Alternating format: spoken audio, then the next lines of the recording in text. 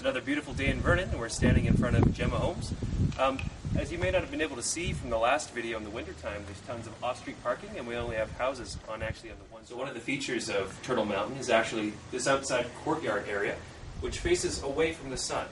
So you can sit out here and enjoy a nice summer breeze, some summer heat without being in direct sunlight. Air conditioning. Now, the house is the same as it was in the winter. But why don't we head out and check out the deck?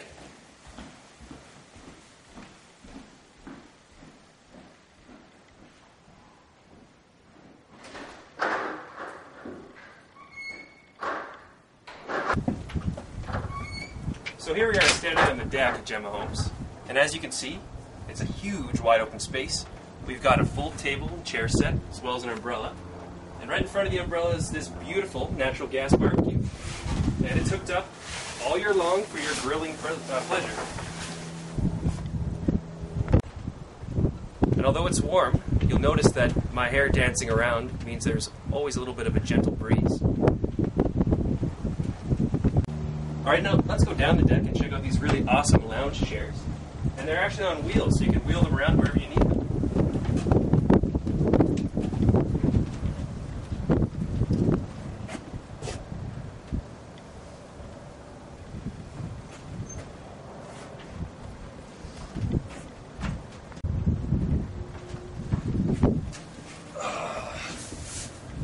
It's just a nice place to relax in the summertime.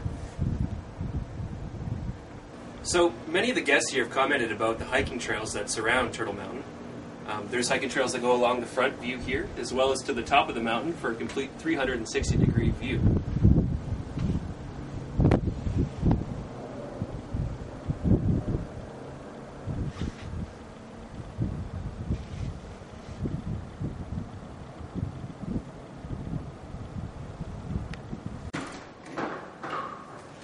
Air conditioning.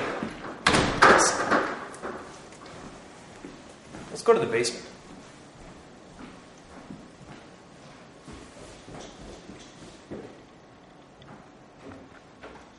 So the house has a dual zone furnace, which means that the upstairs and the downstairs are independently controllable with one another. And as you look out, you notice that we're in the downstairs lounge area, complete with a couple of sofas, TV, entertainment system. It's actually quite a cozy atmosphere.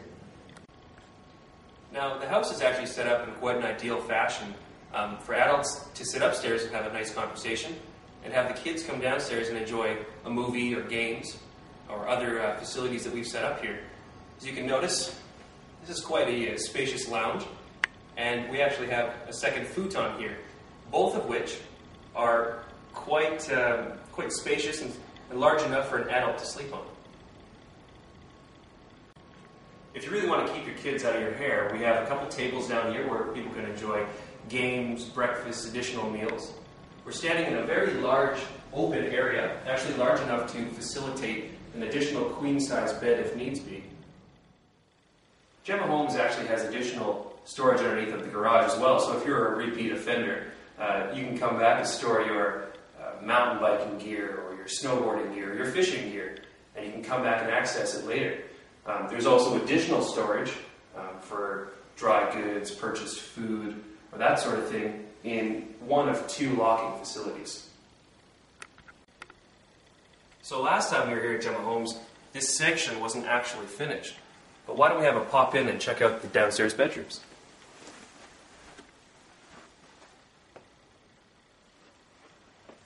This is known as the Red Room.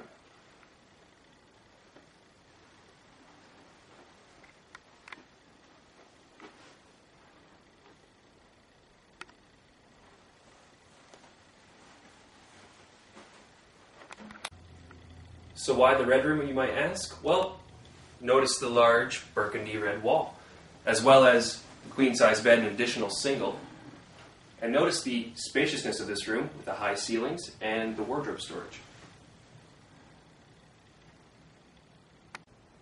So we're standing in the second bedroom down at Jemma Homes, the direct counterpart of the Red Room being, of course, the Blue Room. Notice again the large blue wall from which it gets its name, as well as the queen-size bed and closet storage.